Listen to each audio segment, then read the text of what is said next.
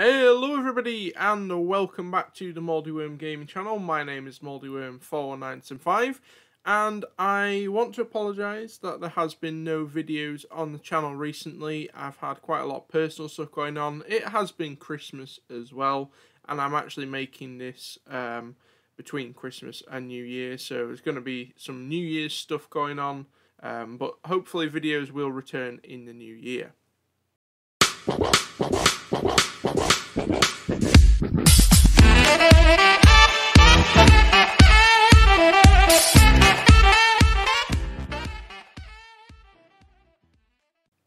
But anyway, getting that out of the way, I do want to bring you a video today, and this is a highly requested video. Not the kind of videos that I normally make, but I'm going to be showing you how I actually edit all my videos here on the channel. Now, shout out goes to Kyle McClure.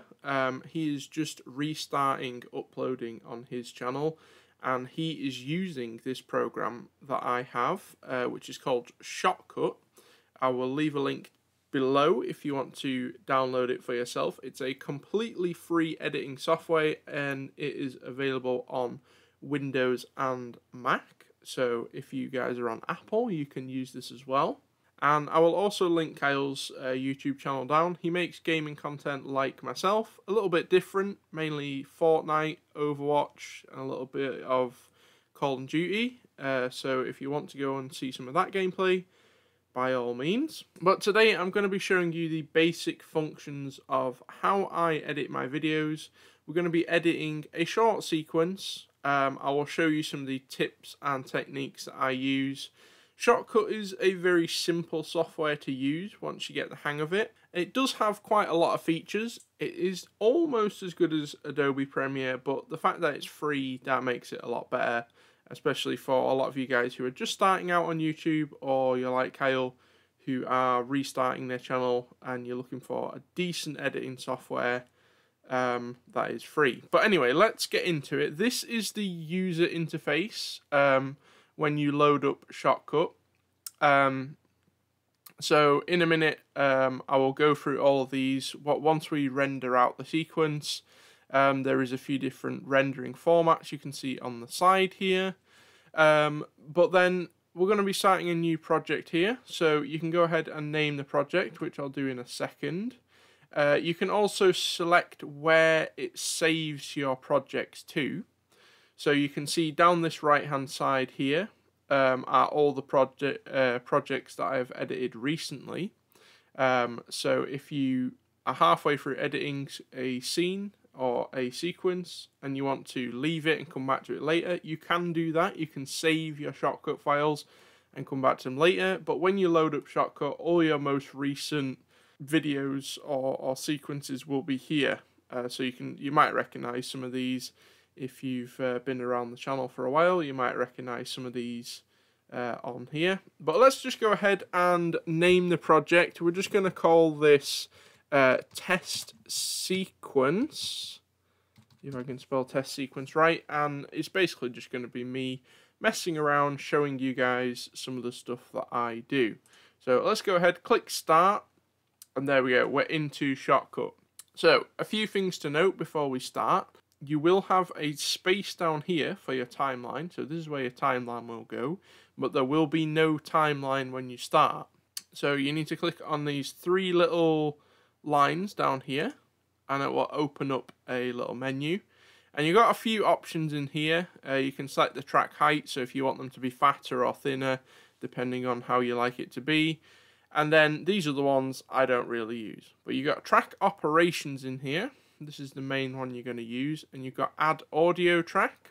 So if you want to add music or a voiceover, you can go ahead and add an audio track. You can also put video files into an audio track, and it will remove the video and it will just keep the audio. So if you want to use some sound effects from a game but you don't want the video, you can just drop that in. So I usually go for one audio track, just for any bits of voiceover or music. And then you've got a video track, which is basically the same, but it will keep the video and the audio. So if you want video and audio, then go for a video track. You can also mute your clips.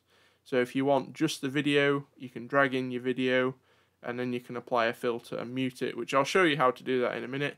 And if you want to add another video track, you can. So you can have multiple video tracks. I usually have about 6 video tracks when I'm editing my videos. Today we'll just go for 2 and I'll show you how that works, but you can have as many as you want, and you can also have multiple audio tracks as well. Now you have this little slider here on the right to scroll up and down. Then a few of the tools we've got on here, we've got the cut tool, we've got copy, we've got paste, then you can also duplicate a track, and obviously the minus is to delete a clip if you don't want that. Then we also have the magnet tool, which I'll show you how that works in a minute. So I usually have the magnet turned on, which means if you've cut a clip and you're dragging it and you want it to line up perfectly with the previous clip, then it will automatically magnetize exactly right. But very occasionally you need to drag a clip to where you want it to, and you can turn that off simply just by clicking a magnet there. And there is also hotkeys for all of these. The main hotkey that you use is S, which is to split the clip. I don't really know any of the hotkeys for the other ones, but you can look those up if you want. But let's just go ahead and get started in here. So to drag in a clip, you want to open a file, and you want to go to wherever your clip is stored. So I have a MoldyWorm gaming file. That is mainly where I get all my video footage from. So we'll go into here and I will just go ahead and find some video footage that we can use. So let's see what we've got in here. We've got some Forza Horizon stuff. We'll just go with this one, and you can just double click that, and there we go. So we'll just go ahead and pause that for now. When you drag it in though, it will play your clip in here.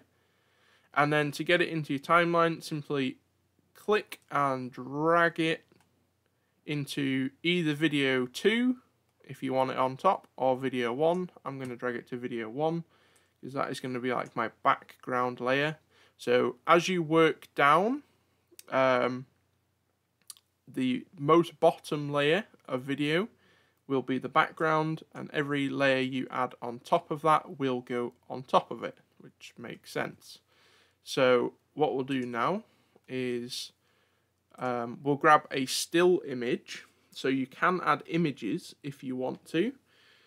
So a lot of you, those of you who follow the channel will know that I usually have a face cam. I've not got one going for this video because I want you guys to see everything that's happening on the screen, and I don't want to cover anything up. But normally I have a face cam, and I like to have a little border. So I've made this still image here of just a very simple border. And there we go. That is the border. So we're just going to go ahead and click and drag that in as well. And then if you just scrub along here by clicking and dragging, you can see that it's added that border around and on top of this video file. So we've got the video file on the bottom, and I want this green border that I've made here to just be a nice little border around my video, around my face cam here on the left. So we're going to go ahead and apply a filter to resize this. So click on the clip that you want to add the filter to. So I've selected this border here, and you can see whichever one you click on, it will make it dark, so you know you've selected it. You want to click filters right here and go ahead and hit the plus button. Now if you're looking for a certain filter and you know what it's called, you can go ahead and search it in the top. If you're like me and you do a lot of video editing, what you'll want to do is favorite the ones that you use most. So these are all of the filters that I use in pretty much all my videos. I will use all of these at some point. The other ones I don't really use, but if I do, you can obviously search it. So this is the favorites tab, but you can go to video and you can see there are loads and loads of different filters. You can even go ahead and do a chroma key. You've got a simple one if you're just like me and you want to do a very simple chroma key, or you can go for a very advanced one. You've got chroma hold. You can blur. There is loads of different things you can do. You can add a grid on.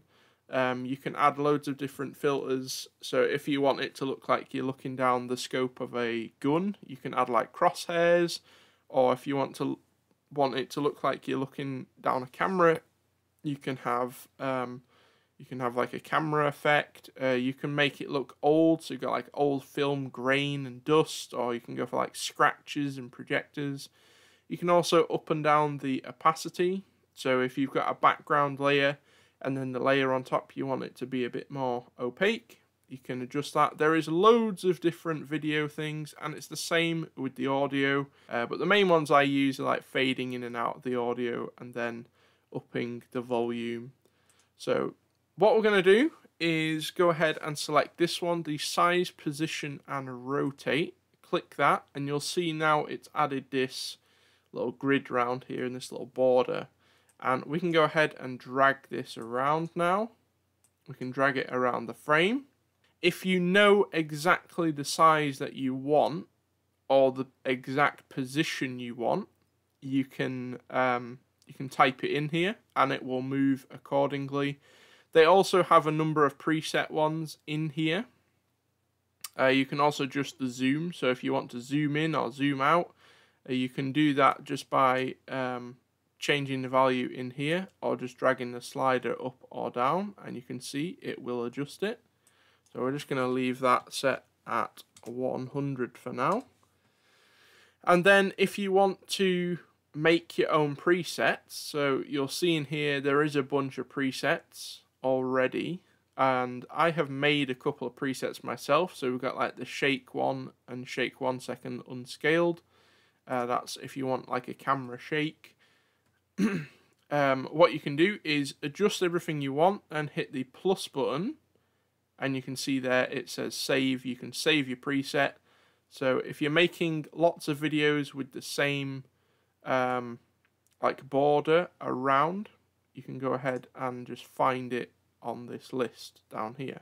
But then you can also just manually adjust it with the corners up here. So we can just drag this down like this, and then using this we can just drag that to the desired place, and now you can see we have a nice border there. So what I'd normally do here is I have my face cam, and I will just add my face cam underneath this border here, and it adds a nice little border around your face cam. Just makes it look a little bit more professional. And then if we go ahead and play this, you can see that will stay there. So now what I hear you saying to me is this clip isn't very long.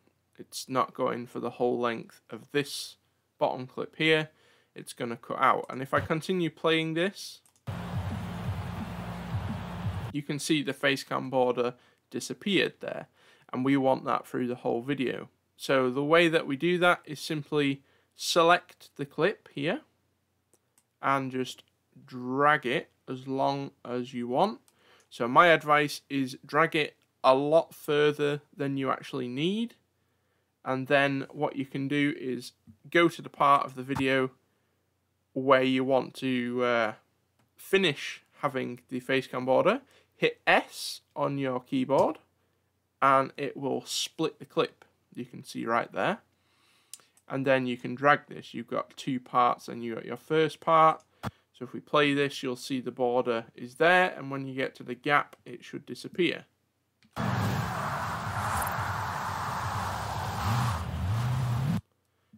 And then once we've passed this gap here, it reappears again. So that is how that works. And if you want to delete one of these, all you got to do, obviously split it where you want and hit delete on the keyboard. Select it and hit delete, and there you go. It has been deleted. But then if you want to bring that back, you can obviously drag it out again, or you can hit Control Z and it will bring that back if you delete one by accident. What if we want to add some filters into this? So you want the clip to fade in at the start. So at the start of the video, if we go back to the start, you can see it's instantly there. So the second someone clicks on your video, that's it, you're straight into the video. There's no lead up, there's no nice fade in, it's just very sudden and very kind of brutal, is how I'd describe it. It's very sharp, which is not really how you like to start, well, how I like to start my videos. So what we're going to do is drag these just out a little bit, just a little bit there, so you can see it's not right at the start of the video. And then we're going to select this clip here, we're going to hit the plus, and then you can search it or it will be in the video section. We're going to look for this one, the fade in video. We're going to hit that, and now if I play the clip, you will see it will have a nice gentle fade in. So you see that nice gentle fade in there. So if that fade in wasn't long enough for you, what you can do is select the clip that the filter is applied to. Select the filter up here, because you may have multiple different filters on this clip. So select the video up here. And then you can see the duration here is 1 second. So you can either hit the plus and it will add time, or you can go ahead and type it in yourself. So we'll go ahead and hit that as 2 seconds. And you can see now that this little fade in triangle down here has got slightly bigger. And if we watch it back now, you'll see the fade in is much slower.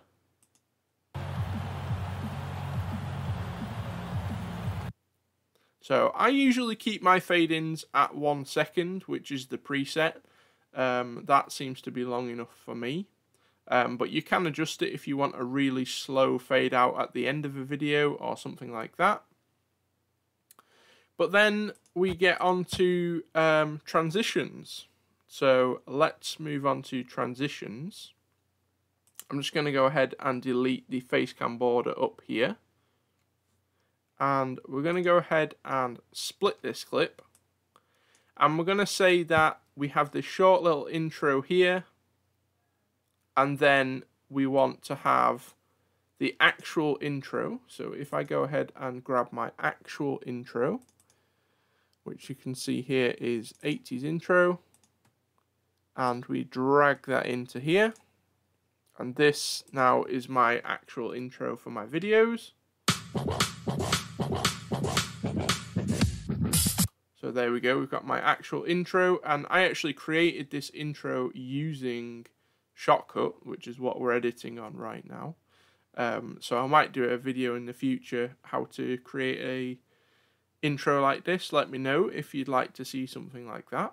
But what we're going to say is this is some kind of little skit or something funny that happens in the video.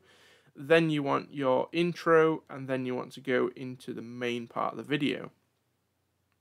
So we've got a nice fade in at the start now. Then I want to have this clip fade out and into the intro. So what we're going to do is add a fade out video now. And I'm going to leave that at 1 second. I'm actually going to go ahead and adjust this one back to 1 second as well.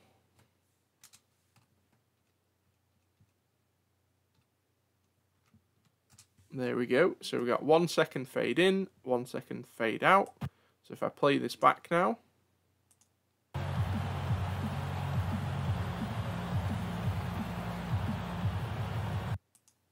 There we go. And you might notice down here that I have left a small gap. So what I was telling you earlier about the magnet tool here, if you have the magnet tool turned on and you drag a clip like this up to another clip, you can see it basically like magnetizes onto the other clip. If I drag it to this clip, it does the same. it butts right up to the next clip. But if you turn this off, if you turn the magnet off, you can drag this to exactly where you want it. So normally, if you get within this sort of range of a clip, it would just magnetize to it. But if you want a small gap like this for whatever reason, you can turn off this little magnet tool here, and then you will get this clip. But if you turn the magnet back on like this, it doesn't just suddenly magnetize, so you don't have to worry about that. But if you drag the clip, it will then magnetize. So what I'm going to do is turn off the magnet. I'm going to drag this out a little bit. I'm going to leave a small gap because this fades to darkness and then it brings my intro up. And you don't want this to be too sudden, because if it's fading out and then straight into your intro, it can look a little bit quick, a little bit rushed. But if you have this very small sort of pause of blackness in there, it just gives that sort of feeling of quality. It's a very small thing. It might not sound like a lot, but trust me, it looks a little bit better. So we're going to leave a small gap at the start. So there'll be a 1 second of blackness when the video starts, and then it will fade into your video. It will fade out. There'll be a moment of blackness. Then there'll be the intro. Now the intro already has these fade in and fade out when I created it, so I don't need to apply them to this. But then we go into the main bit of clip here. We're going to go ahead and hit select the clip, select filters. We're going to go to fade in. We've got this fade in again here. Again, if you want to adjust it, you can add it here or type it in. But we're going to do exactly the same on this side. We're going to drag this and just leave a very small gap here. So now, if I play this back, we'll start from the beginning. It should look pretty good.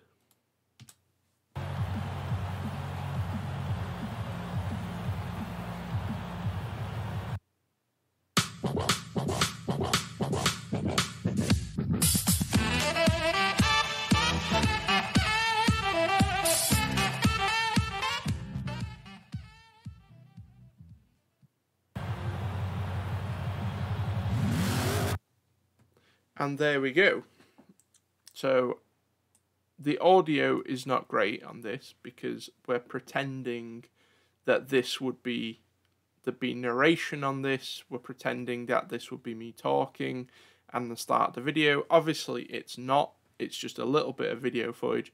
But this is how I set up my intros. I usually have, if something funny happens in the middle of the video, I will put that here as kind of a coming up soon bit before the intro, and then I will launch into my main introduction to the actual video.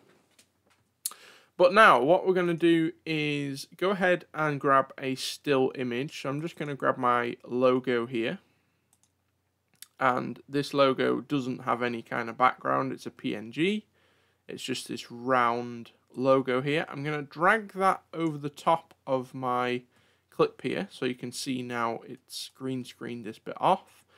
I'm going to go ahead and hit the magnet tool as well, just turn that back on. And what I want this to do is fade in, but I don't want it to fade in through blackness. So if we go ahead and hit the fade in video on this picture here, I want this to fade in and then fade back out again. So this could be if you're promoting one of your social media channels, you want to just put a picture up of your Facebook page or something as you're talking about it, and then have it fade off when you've finished. We're imagining it's something like that. So if we hit the fade in video, just like we did with this one here, if I now play this, it will fade in through blackness. So you can see what it does here is it applies the round, it will apply a round black circle here, and then the video will fade in. So if I play it again, you can see that there is a black circle appears very abruptly on the screen, and then the logo fades in. Now, what I want is the logo to just fade in. I don't want that black circle there at the start. So what you need to do is apply the filter as you normally would, but then you need to tick this little box here, and it says adjust opacity instead of fade with black. And if I play it now, you can see there it adjusts the opacity. So basically the image is already on the screen, but it's completely opaque, so you can't see it, and the system will automatically reduce the opacity so it appears that the logo is fading in. So you don't really need to know all that. That's basically just how it works if you are interested. But if you want it to fade in through black, like we did here, then you will leave this unchecked. So you can see it's unchecked. If we go to this one, where you want the fade in to be opaque, then you need to just hit this little box here.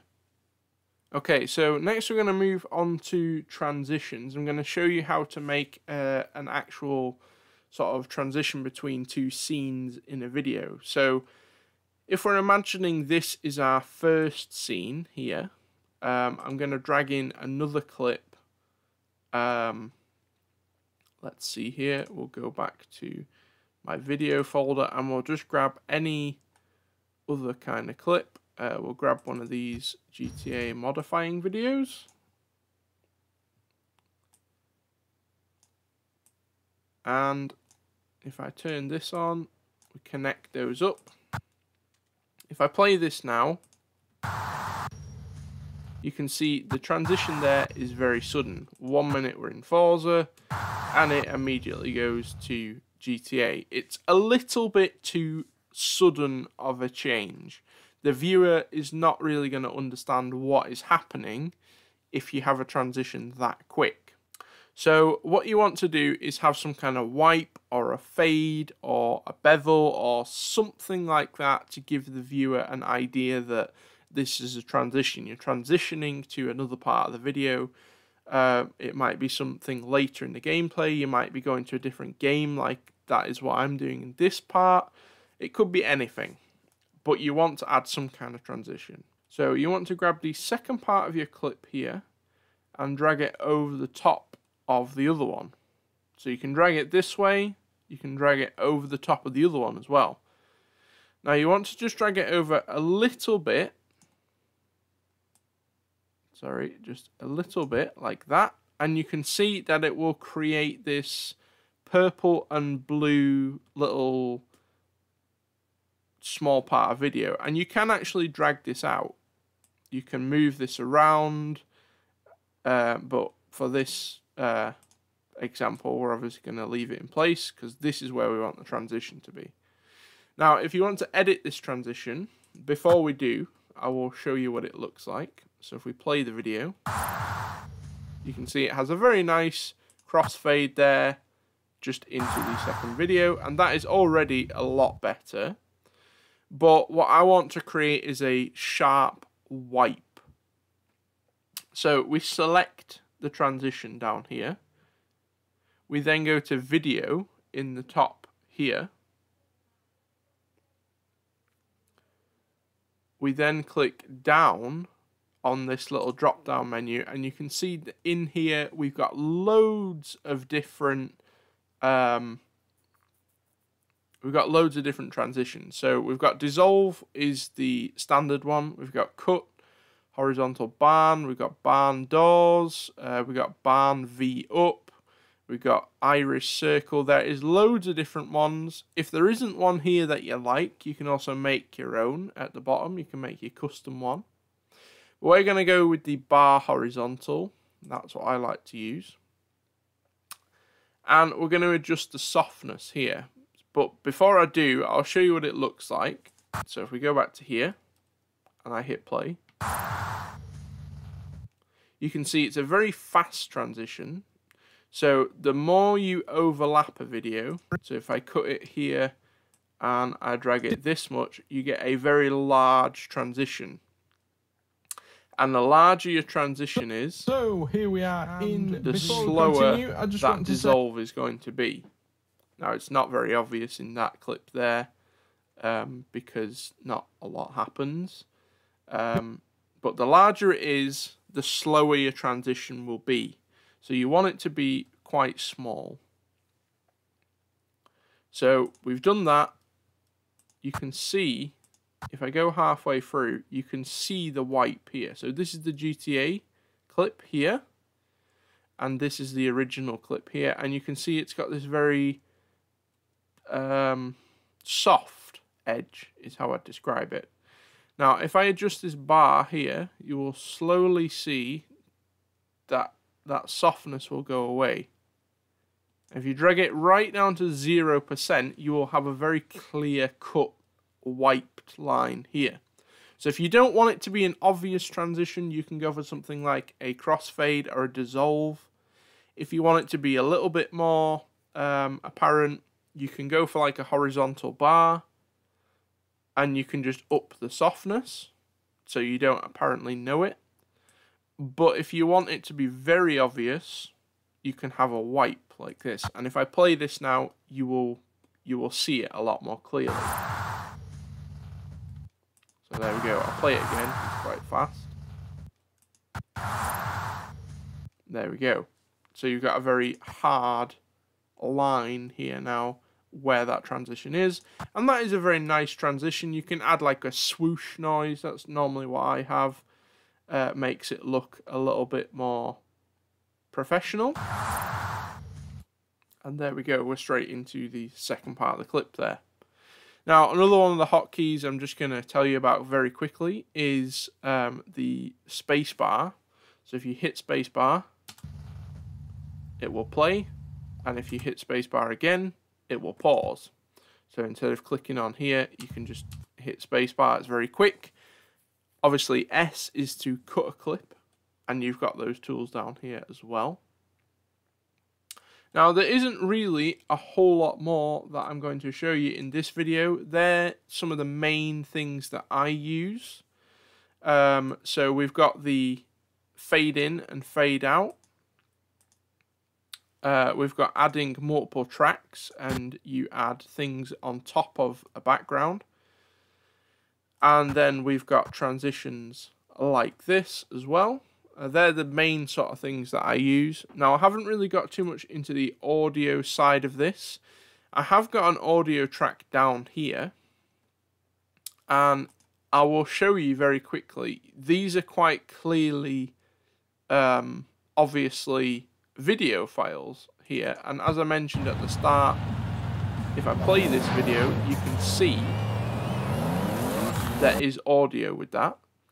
But if you want the audio from this clip, say it's a music video and you have downloaded the video, but you only want the music, you don't want the video, you can drag a video clip like this into the audio track, and you will see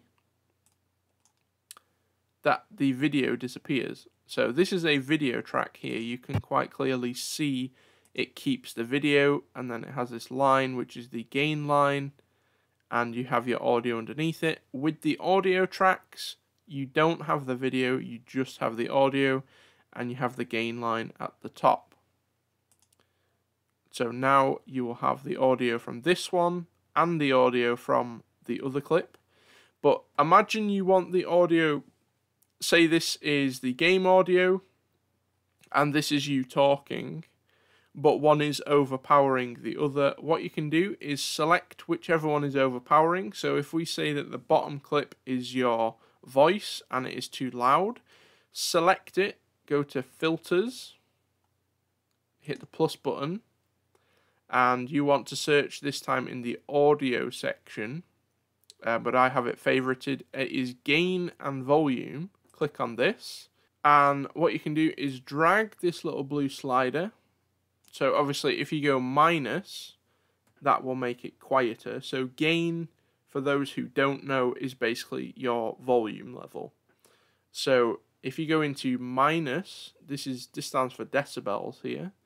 This is minus 55 decibels. This will now be very, very quiet. You probably won't even be able to hear it, to be honest. But then obviously you can drag it up as well, and you can see on this side here, your little peak meter, the higher you drag this, it will move your peak meter.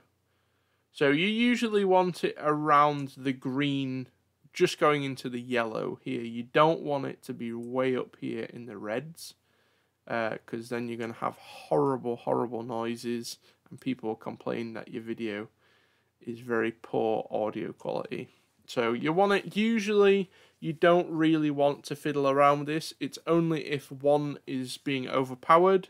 You can maybe drag it. I would not go more than plus or minus 10 decibels. If you minus it by 10, it will go down quite a lot. And if it's a little bit quiet, you can drag it up to plus 10. You can see that is just about right there. I've gone up to 12, but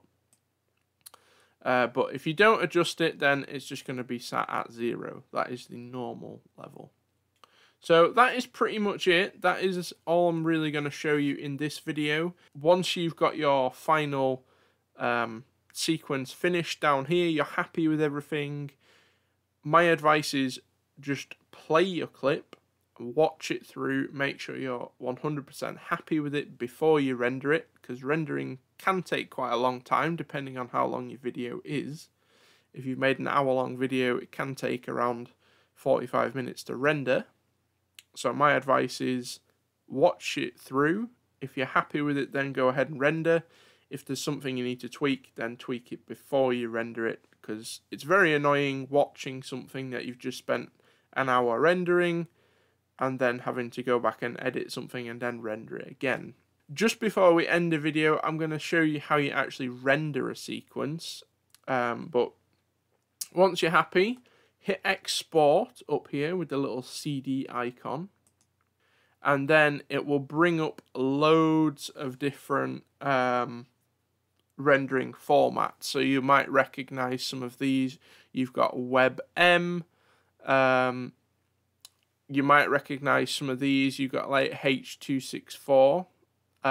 If you're into video and editing like myself, then you will recognize some of these, but WebM is quite a popular one. You've also got WAV, you've got MP3. Bear in mind that these are all audio ones, so if you have visual stuff like I have here and you render it as an audio file, you will not have the visuals. It will only have the audio, so bear that in mind. We've also got camcorders, so we've got a lot of like HD files and DVDs. If you're creating something to go onto a DVD, so it might be like someone's wedding and you want to just edit it a little bit and you're going to put that on the DVD for someone, then you can select which DVD. You've got widescreen, you've got Sony PSP as well. You've got a bunch of intermediate files here. And then going down, we've also got stills. So we've got TIFF, PNG, JPEG. These are all probably ones you recognize. But for most of you watching this, you're going to be creating these videos for YouTube. And Shotcut has that sorted for you. If you go to the top, there is an option right here for YouTube. So you can create your own render format as well if you're not happy with any of these. There's a lot to choose from, so you should be. But you can just hit YouTube and then just go ahead, hit export file, and then it will ask you where you want to save it to and what you want to name it as. Then click save, and you'll see on this side here, you'll have this render sequence, and you can watch how long it will take. It's up to 3% here, and you can see it's going to take 4 minutes and 48 seconds. And you can probably hear my PC now booting up because rendering takes quite a lot of energy. I have a very good PC, so this doesn't take very long. Those who don't have a very powerful PC, this will take quite a lot longer. But I used to render on a very crappy laptop, and it still worked absolutely fine, so you shouldn't have a problem. But that's going to do it for this video. Let me know if this was useful for some of you. If it was a little bit long, then I do apologise, but I wanted to get the information out there for you, and I wanted to show you it in a slow manner, because a lot of the videos I've seen have been quite fast-paced and difficult to follow. So hopefully this was quite easy to follow, and it will help some of you out who are just starting on YouTube. And hopefully, Kyle, if you've made it this far in the video, it's helped you out as well. Well, thanks all so much for watching, and I will see you in the next one.